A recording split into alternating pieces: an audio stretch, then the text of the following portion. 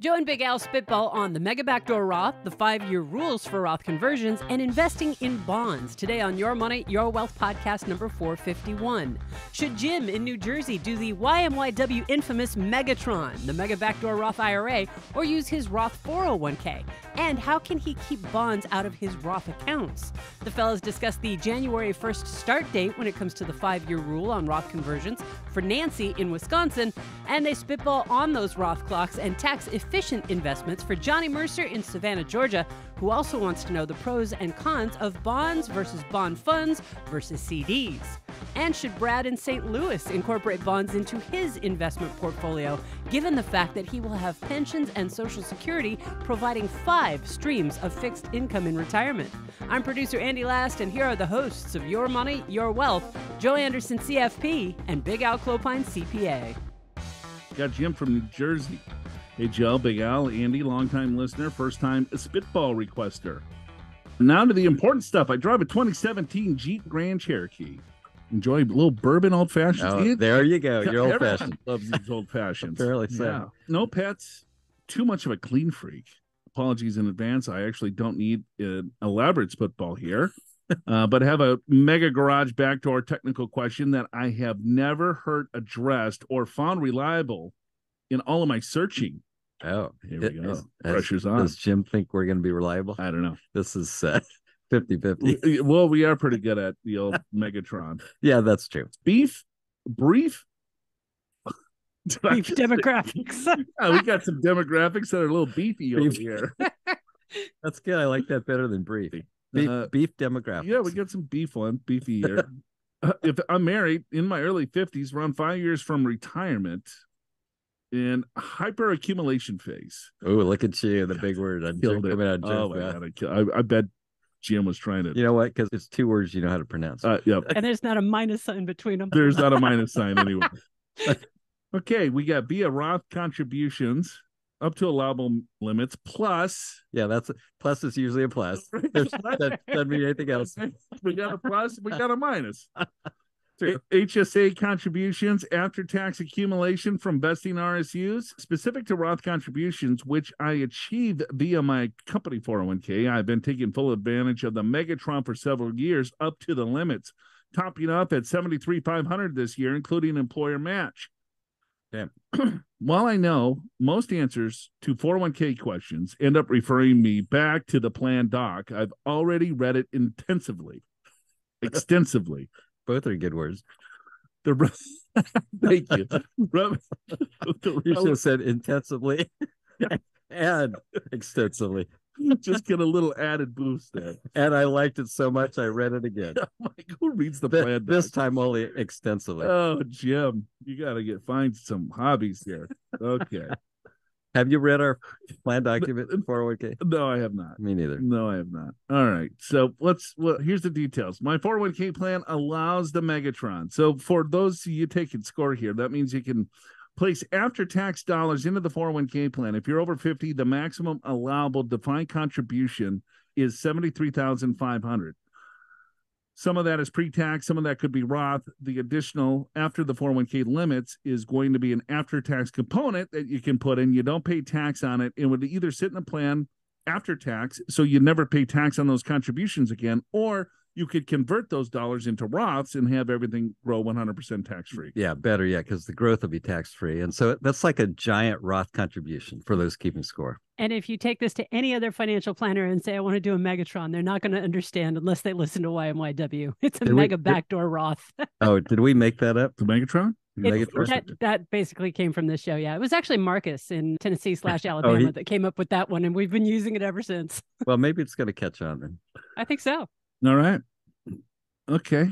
Additionally, any combinations of pre-tax, Roth, and after-tax contributions are eligible for employee match. My current balance in the 401k plan is made up of about half pre-tax from the employer match and half Roth, right, from his contributions. I typically jam in the after-tax contributions up to the limit toward the end of the year to ensure Congress doesn't pull the plug on the beloved Megatron or to limit earnings that also come out.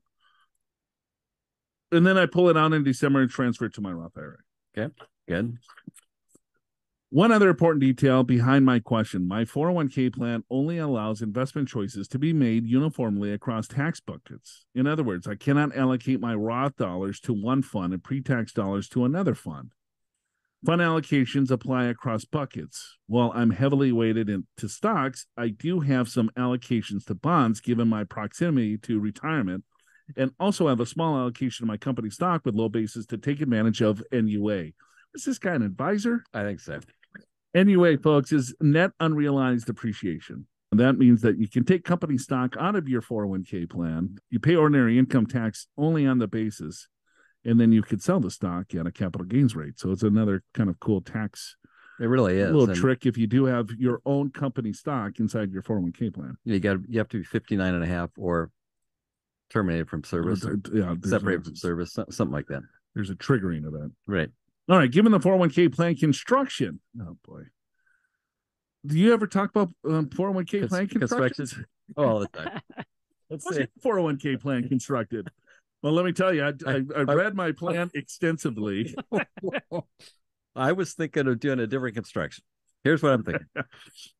I hate continuing to add Roth dollars in the plan that are then partially allocated to bonds and company stock, as I believe any Roth dollars for my situation should be in 100% equities, as it is for my Roth IRA. That brings me to my question. Okay. All right. This is good. Yeah. Are you on the edge of your seat? Yes. Okay. I had an idea. This reminds me of a question of the guy that should he take Social Security right away and he's worth like $400 million. That's right. What was that last week? Yeah. The week before? I had an idea to begin next year foregoing my annual 401k contributions, which currently goes 100% Roth. Instead, replacing those dollars with after-tax contributions, still maxing out the total allowable limit. Then he's going to, okay. Since I get the employer match on any contributions, including after-tax contributions, I see no difference between directing these dollars into a Roth 401k contribution versus directing them to a Roth IRA via the Megatron. The clear advantage is it would be better able to direct the investment allocation to my go-forward contributions, which would end up in my Roth IRA. Appreciate all you do via Your Money, Your Wealth, and hoping you can spitball whether my planning strategy makes sense or you see any pitfalls based on the facts I laid out. All right, so the problem is this, is that he's, let's say, if I understand it correctly, he's contributing $70,000 roughly into the plan. Right. And out of that $70,000, he's got some money going into stock funds, he's got a little bit going into bond funds, and he's got a little bit going into company stock. And so what he's stating is that he's got a Roth component in his 401k plan. Right. And then he's got a pre-tax component in his 401k plan. Because all of the other dollars that are after tax, he converts out into his Roth IRA. But it appears that the allocation that he's selecting is, say, that he's got, let's say 50% in stocks, 10% or 20% in bonds, and 30% in company stock. It's pro rata across all different accounts. Yep. So he can't just select, I want stocks to go in my Roth, I want bonds just to go in the pre-tax, and I want my company stock to go wherever. So he's upset about this because he's getting bonds in his Roth. Yeah, and he wants growth in his Roth. And he doesn't want bonds in his Roth. Right. He just wants to have a little high flyers. Yeah, sure, because you get rewarded for high flyers in the Roth because you pay no taxes on the growth. So he's saying, you know what? I'm not going to go into Roth. I'm going to go all after tax and then convert everything into my Roth. Yeah. So let's say he does that.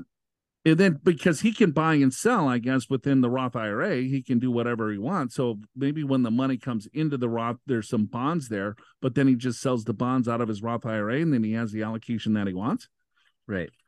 Although he still has in his current balance in the 401k about half is pre-tax and half are Roth contributions.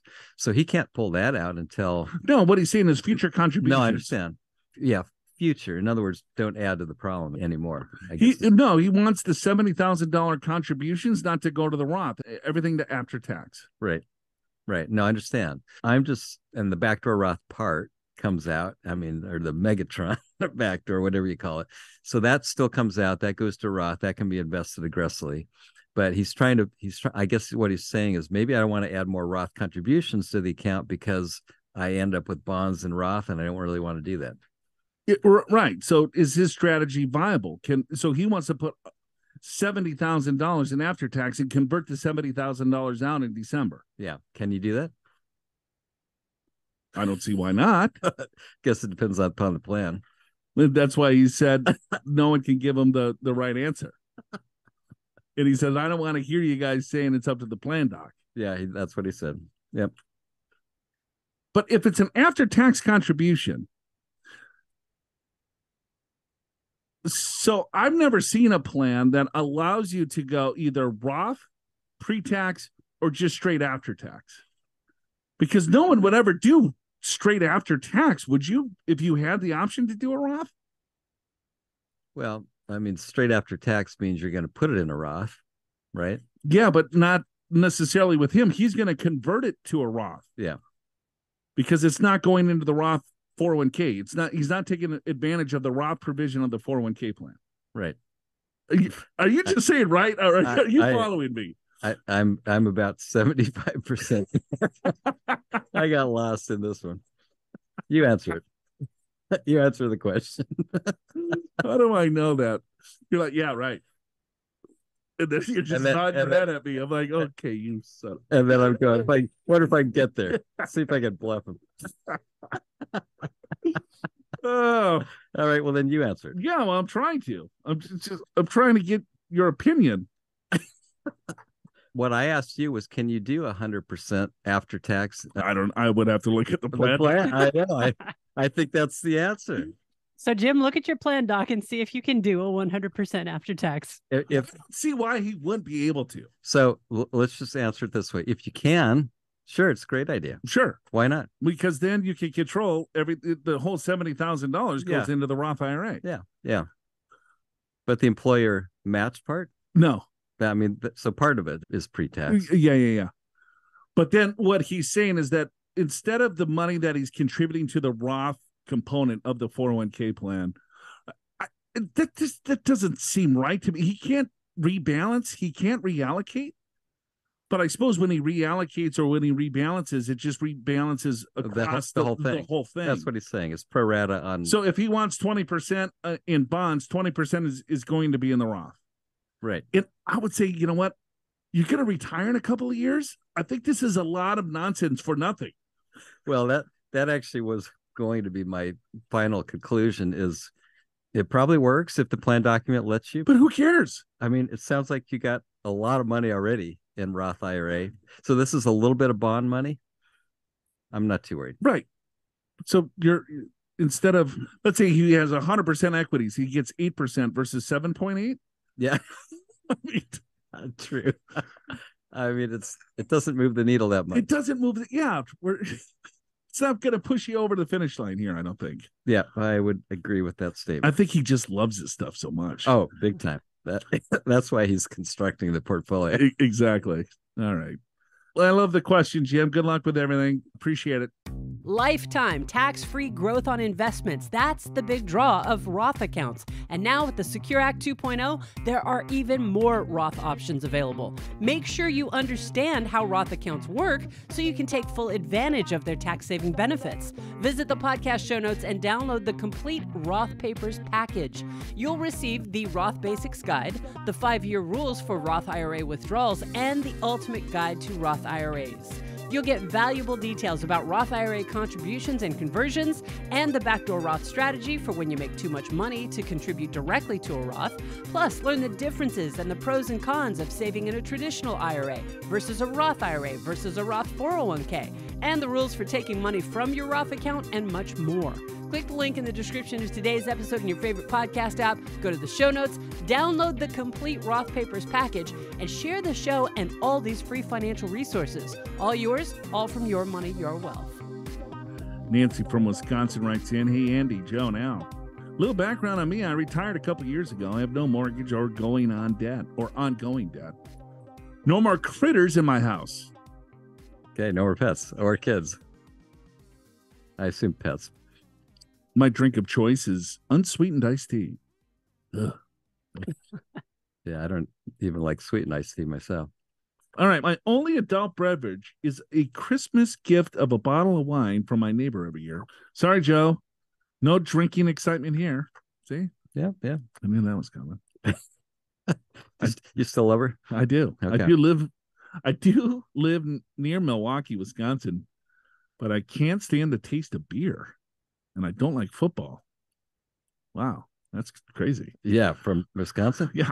Yes, I have been accused of not really being from Wisconsin. There you Not go. the question. So Nancy drinks unsweetened iced tea, doesn't like beer, can't stand the taste of it or the smell of it. And no football. Or no football. And anyone that... And where are you from? Wisconsin? Like those Packers? No. That's sacrilege.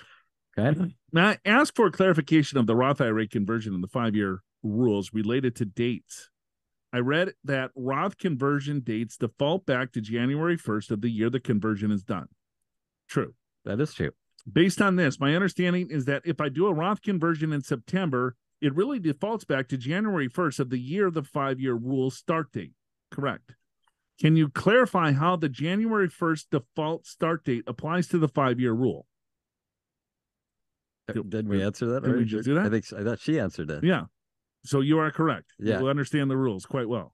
Yeah. You do the conversion or the Roth contribution in October, it goes back to January 1st. That's your start date for the 5-year clock. So how this really comes into play is that if I'm doing a contribution, you have until April the following year to do the contribution for the year, right? You have until your tax filing deadline. Yeah. And so if I do a Roth contribution in 2024 for the 2023 tax year, it reverts back to January 1st of 2023. Sure. But you have to be able to qualify. You have to be qualifying. Yes. Yeah. If I do a conversion in April of 2024, well, that start date is January 1st of 2024. Right. Yes. Exactly. Can you clear? So is that clear enough? I think Andy, so. are you with me? I think so. Yes. Yeah. All right. Is there anything else? I don't know. I'm just still shocked she doesn't like even the smell of beer. You can't get past that. I can't. All right. I wonder if she likes cheese. I doubt it. Let's say I'll be 59 and a half next month. If I do a Roth conversion this month, before I turn 59 and a half, will the 5-year rule be different than if I do Roth conversions next month after I turn 59 and a half? Where's she? Well, what is she really getting at here? What she's getting at, if I do the conversion after I'm 59 and a half, is it different rules than before 59 and a half? So it sounds like she's like right there. Or will they both technically fall under the same 5-year rule? Do I need to wait until next year to have a post 59 and a half year rule apply if the date defaults to January 1st? Thanks for the clarification. Yeah. No, do it this year, because the 5-year clock starts the longer of 59 and a half in 5 years. So once you hit 59 and a half, as long as you had it 5 years, you're good, right? So do it now, get the January 1st of 2023, and you're golden. Now, the 5-year clock, realize what that means.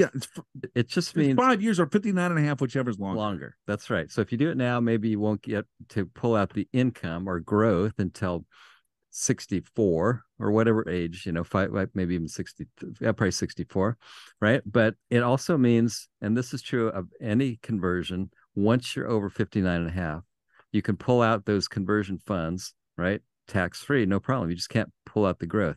If you're under 59 and a half and you're trying to pull out the growth, you've got a 5-year clock for every conversion. That's what changes at 59 and a half. Yeah, the second 5-year clock is almost irrelevant once you turn 59 and a half. Correct. So if you're playing these kind of weird things, January 1st for non-January, just do the conversion. And then once you turn 59 and a half, you got different rules. Yeah, but in her defense, this is confusing. Yeah. I mean, you read the IRS publication on this, good luck. Yeah. Did I seem like an ass or something to her? No. She's sticking up for Nancy. I am. You're going to sit down and have a little unsweetened tea? I'm going to have a bowl of cheese with her. Let's go. Choose a name for me, Andy. I chose Johnny Mercer. because this emailer is from Savannah, Georgia. And so Johnny Mercer is a very famous lyricist, songwriter, and the co-founder of Capitol Records. And he was also born in Savannah, Georgia. All right, Andy, Joan, Al, thank you for taking my questions. No questions. I have been absorbing your wit and wisdom for about 2 years now, after your podcast was recommended by David Graham. That's fiphysician.com. Who's David? FI Physician. Oh, yeah, he's the guy that voted us best retirement podcast with humor. Yeah, like 4 years in a row. Wow. I didn't know the name, but I remember that. All right. Well, thank you, David Graham. Yeah. I'm 67 and drive a 2015 Honda CRV, which, like me, is still in its prime. Oh, I like it. Look at Johnny Mercer. Yeah, right. Just coming out blazing. Throwing heat, well, high heat at us here. My lovely and insightful wife is 64 and drives a 2018 Lexus RX 350. Her drink of choice is Napa Valley Pinot Noir. Pinot. Don't people just call it like a Pinot? They say Pinot. But there's also Pinot Grigio. So, well, that's true. You have to know which one. Got it. And I'm a sucker for a good lager beer, either draft or in a dark glass bottle. That makes it look expensive. Yeah, you got to have the look. Well, my dad drank red, white, and blue. That came in a dark bottle, and that was like really cheap ass beer. Well, he fooled a lot of people, didn't he? She is like the returnable bottles. Oh yeah, I remember those. Remember those? Yep. That's what he would drink. Okay, another like 2 cents or to return or 5 cents. I don't know. Yeah.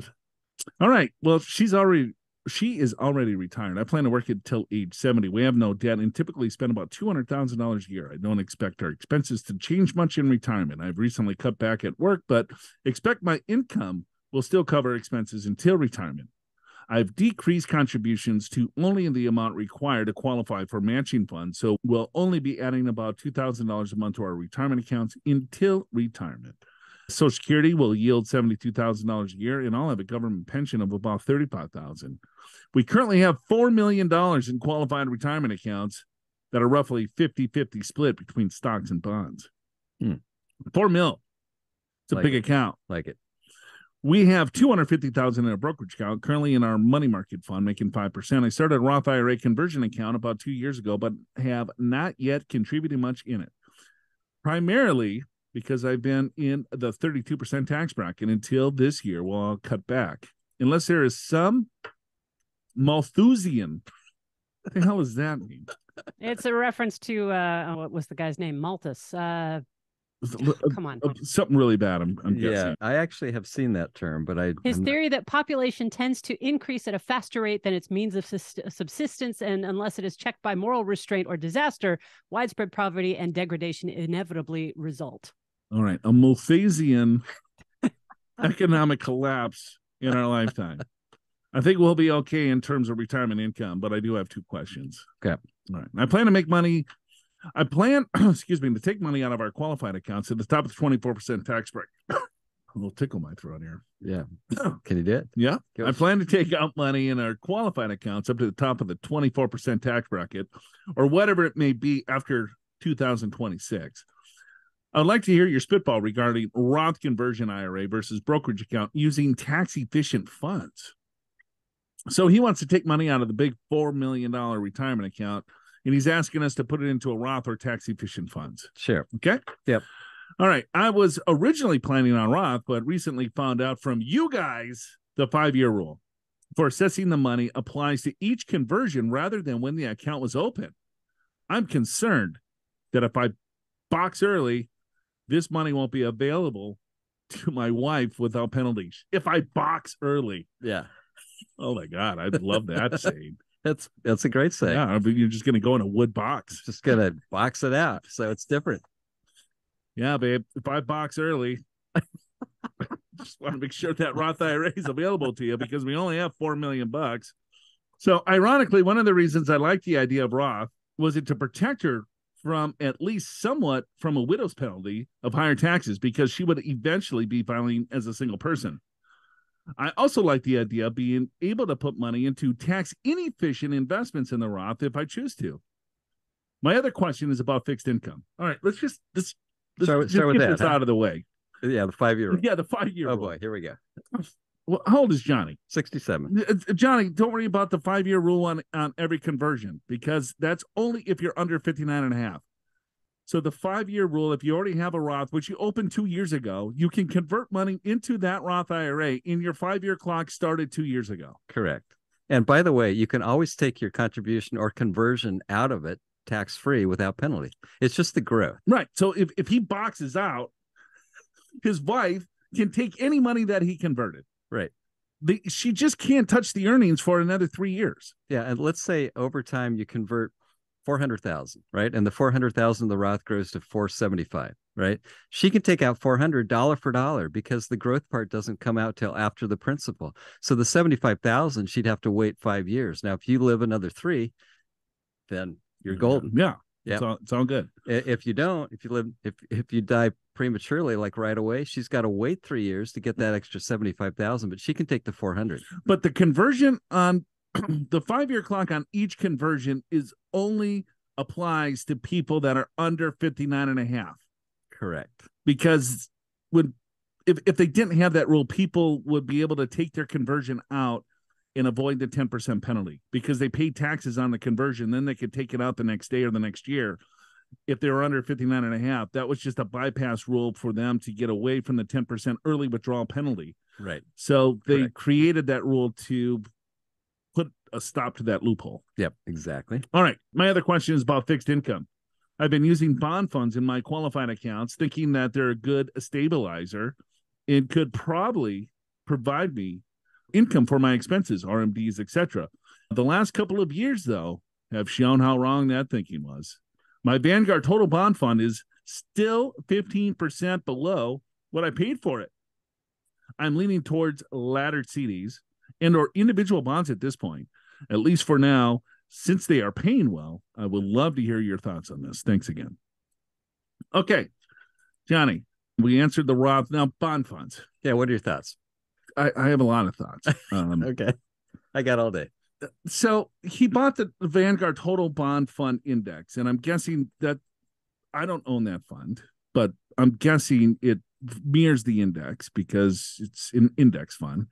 And he's going to have all sorts of different maturities, all sorts of different types of bonds within that overall index fund. Yeah, total bond index fund probably means short, midterm, and long-term. Mid, short, treasuries. Right. Well, right, everything corporate.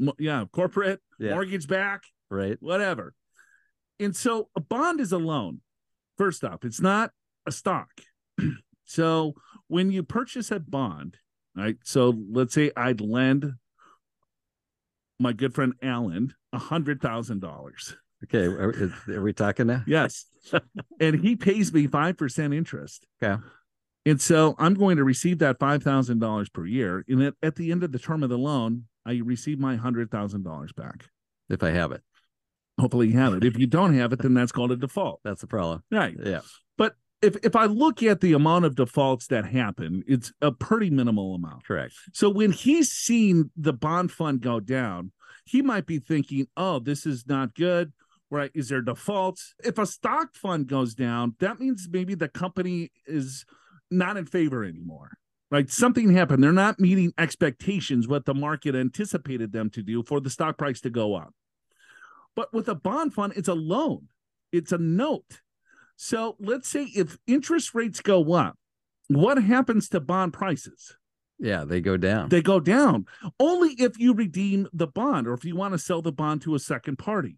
Yeah. So you loan me 100,000 at 5%. You want to get out of it. So you go to the secondary market and interest rates are now 8%.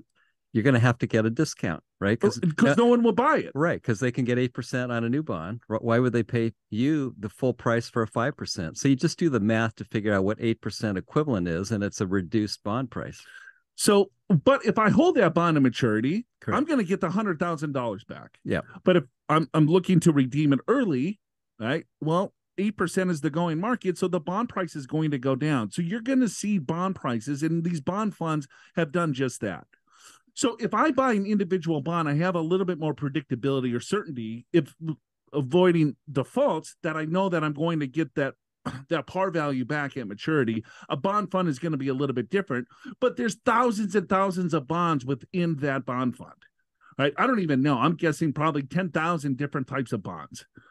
So all of these different bonds are going to come to maturity at different times. And then as interest rates stabilize or go up or down, you're going to see some of that par value come back. So for me, what I sell the bond today and get into an equivalent security when I already bought the risk. You already bought the risk. You're just paying for it right now, because a bond fund with a 30-year maturity is going to be more risky than a treasury bond that has a 30-day maturity. Correct. But I'm going to get more yield on that 30-year bond because I'm taking on more risk. Right. So he's already bought the risk. Should I sell out of the bond fund and buy individual bonds? I don't know. I don't think I would. Yeah, I wouldn't either. Because here's the thing, if the interest rates start to come down again, and they probably will after we get inflation under control, then what you're going to see is the bond funds increase, and you'll earn a lot more than a CD. And that's your protection, right? As interest rates come down, it basically means the economy is sputtering, right? So interest rates come down to try to spur that on. And that's typically at the same time stocks are down. Interest rates come down, bonds go up. It's a good counterbalance to stocks. But I guarantee within the fund that he's buying, they're buying those bonds today that have high yields. Right. Oh, for sure. So yeah, so it all turns around. Right. So in fact, so if you look at long-term studies, because there's been long-term trends of interest rates going up and going down.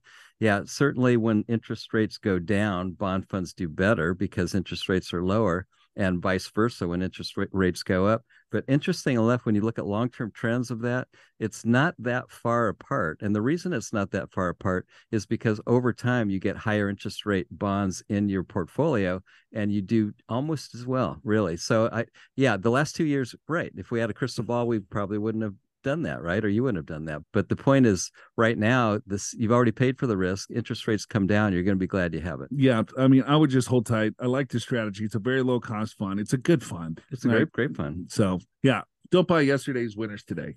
Download 10 steps to improve investing success and the Investing Basics Guide for free from the podcast show notes to learn more about all kinds of asset classes, including stocks, mutual funds, target date funds, and fixed income from bonds. You'll also find out how asset allocation and capital gains impact your investment choices, and you'll see how controlling your emotions and your risk can lead to higher returns in your investment portfolio so you can retire with more wealth. Take your investing skills to the next level. Click the link in the description of today's episode in your favorite podcast app, go to the show notes, and download 10 steps to improve investing success and the Investing Basics Guide for free. You'll find them right before the episode transcript.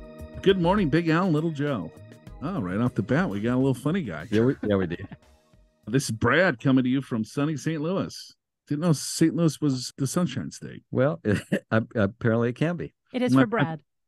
My wife and I are both 37, are currently maxing out my 401k and 403b, 2 Roth IRAs, and we have a brokerage account. We have $550,000 in investment accounts, $30,000 in I-bonds, $25,000 in cash, and 1 paid off rental property. Wow, another big wallet here. Yeah, look at the big wallet and a big Brad. It's coming up, I can tell. We're invested in almost all stocks with a very small portion in a REIT fund. My question is, what is the best strategy for starting to incorporate bonds into the portfolio? Do we convert a large portion into bonds in addition to increasing the percentages of bonds with paycheck deductions, or just start increasing with our paycheck deductions? That was the same thing twice. No, he's like, hey, do I reallocate? And then with the deductions that are going in from his paycheck, does he change the allocation? Yeah, so that it gets where he wants to be. Yep. Retirement always seems so far away. So I'm always willing to take more risk, but I'm hoping to retire at 57. How old's Big Brad? 37. Okay, he's got 20 years. Yep. So I wanted to start thinking about a strategy to balance the portfolio. We will also have 5 streams of fixed income. 5, not 4 or 3. 5. Wow. And he lists them too. We got a little military pension. Yep. Or my pension, her pension. No, my pension, her pension, a military reserve pension. Thank you for your service, Brad. And 2 Social Security annuities. That's 5. There's 5. plus the rental property. That'd be 6. Does having this fixed income change our strategy to balance our accounts and take on a little bit more risk? I drive a 2010 Camry. She drives a 2017 Pacifica. We both drink High Noons in Coors. And we don't have any animals other than our 4 boys. Thanks. Love the show. All right, Brad. Thanks for the... This is an interesting strategy. It's someone that has high fixed income. They have high pensions. They have high fixed income.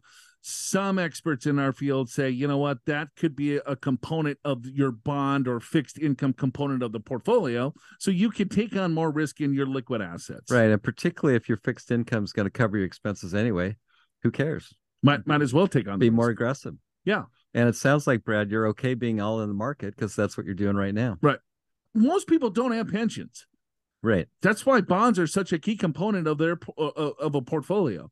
If you have 3 pensions and you have your Social Security benefits, yeah, and that's covering a lion's share of your overall fixed income, yeah, then I would probably not invest a ton of money in bonds. Yeah. And I mean, even if you didn't have all these pensions, you're 20 years away from retirement, you're okay being all in.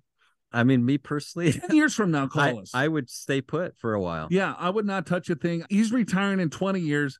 I think he's probably 10 years from retirement, probably even 5 years from retirement. Yeah, it's really kind of where you want to start allocating your portfolio appropriately. You don't want to do it the year before retirement, just because if the market takes a dump and, you know, you're kind of, you could get, I mean, even left holding the bag there. So the Great Recession, which is the worst market we've had in our lifetime, right? That the market was off for 18 months. It wasn't 5 years, right? So if you think about this 5 years before, then you can sort of, even if there's another Great Recession, you'll probably be okay. Yeah. So I would not do anything different than what he's currently doing. But as he gets probably 5 years from retirement, then that's when I would want to make the switch. Me too. And even still, with all this fixed income, you might not even need to. Right. It's up to you what your goals are with the money. Yeah. And I think what you look at is that you need to place the portfolio of what the portfolio needs to do when you need it. You don't want to try to time things. So if I'm 5 or 4 years from retirement, I'm like, okay, well, how much income needs to be produced, or what's my distribution rate from the portfolio? That's when I would reconstruct the overall portfolio at that point, right? Versus saying, well, markets are up, maybe I continue to ride this thing, or markets are down a little bit, maybe I try to ride it back up, because you don't know what directions it's going to go. Yeah. So you just want to make sure that you're diligent in your overall planning. 5 years is probably the right amount of time. You know, I would just sell and get it in the right portfolio right now if I was, let's say, 5 years from retirement. Right. So, but he's got 15 years. Right. And the right portfolio for you. See, this is the problem with like reading an article on how you should position your portfolio in retirement. Path. Yeah. It's like, it's different for everybody. I mean, I guess there's guidelines, right? But I mean, and we've said this before, I'll say it again. We know we have clients in our 80s that are 100% in the stock market. Why? Because they don't need it. It's for the kids and grandkids. Right. So why do they want bonds? Right. Exactly. They've got so much other income. They have way more income, fixed income or rental property income or whatever it may be, that they don't know what else to do with it. Right. So so it depends upon your own situation and your own goals. The fact that you have 5 retirement income streams plus the rental, I'm going to call it 6, plus you've already saved $500,000 by 37, and what's that going to be in another 20 years? It's going to be a big number. He's got a big wallet. You're in good shape. Yeah. So I wouldn't worry too much about crack a high noon. Yeah. Just say I'm blessed. All right. Is that it? That's it. That's it. Okay. Awesome. Well, thank you all for your questions. You make the show. Really appreciate it. Andy, thanks for producing such a wonderful program. Oh, thank you, Joe. Yes, we value you for sure. I appreciate that. Wow, look at you, kiss ass. I am trying to improve our employee culture by complimenting. All right, that's it for us. We'll see you next week. Show's got your money your wealth. Drinking old fashions and twisted tea and boxing early with Johnny Mercer and the Derails, so stick around. Help new listeners find YMYW by telling your friends about the show and by leaving your honest reviews and ratings for Your Money, Your Wealth in Apple Podcasts and any other podcast app that accepts them. Your Money, Your Wealth is presented by Pure Financial Advisors. Click the Get an Assessment button in the podcast show notes at yourmoneyyourwealth.com or call 888-994-6257 to schedule your free financial assessment in person at one of our 7 offices around the country or online at a date and time convenient for you no matter where you are. Chances are one of the experienced financial professionals at Pure will be able to identify strategies to help you create a more successful retirement. Pure Financial Advisors is a registered investment advisor. This show does not intend to provide personalized investment advice through this broadcast and does not represent that the securities or services discussed are suitable for any investor. Investors are advised not to rely on any information contained in the broadcast in the process of making a full and informed investment decision. I don't believe I've ever had one, so I guess I better try. You never had an old fashioned? No. Me either. What's wrong with you? So anyway, next time I come over to your house, I'll make you an old fashioned. Yeah, no problem. Let's see what it's like. Yeah. You want a little muddled? You want it muddled or? I'll trust you. Whatever you give me. Here's a twisted tea. You ever had a little twisted tea there, Big Al? No, I've had what's it called, the Arnold Palmer lemonade and tea, and that's okay. How about a John Daly?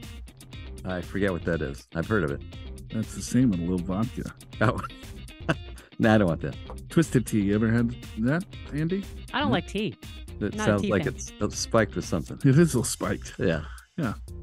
I had Yes, one of those. delicious hard iced tea. Yeah. They go down really fast. They do. And they're not that great, but when I was in Texas, when I almost died of heat stroke, I was playing golf. Got him. Yeah, I had a little. Remember that time? Yeah. So this guy had a twisted tea, And that I was saved so thirsty. Yeah. You just drank It it. just slammed It's the like, whole thing. it's like whatever. I'll take it. I'll take it. Johnny Mercer is a very famous lyricist, songwriter, and the co-founder of Capitol Records, and he was also born in Savannah, Georgia. So he wrote songs like Blues in the Night and Accentuate the Positive, Old Black Magic, Hooray for Hollywood. Okay. Got it. Didn't recognize one of those songs. Oh, wow. Hooray for Hollywood? Yeah. Hooray for Hollywood. Wait, you've heard that. Yeah. You've probably heard most of the songs on this list. I bet you have. Johnny Mercer. How old is Johnny Mercer? Johnny Mercer is long gone. But he still asks questions. Yeah, right. Amazing. He died in 1976. The Oh, real Johnny Mercer. Got it. Okay. Got it. Box early. Yeah, that is an interesting way of saying it. I love it. We should start doing that. Yeah. It's What's your box expectancy? expected? You know when you're gonna box out? What? All right. It's like, and then someone brings up someone else. Has your dad passed already? Has your dad boxed?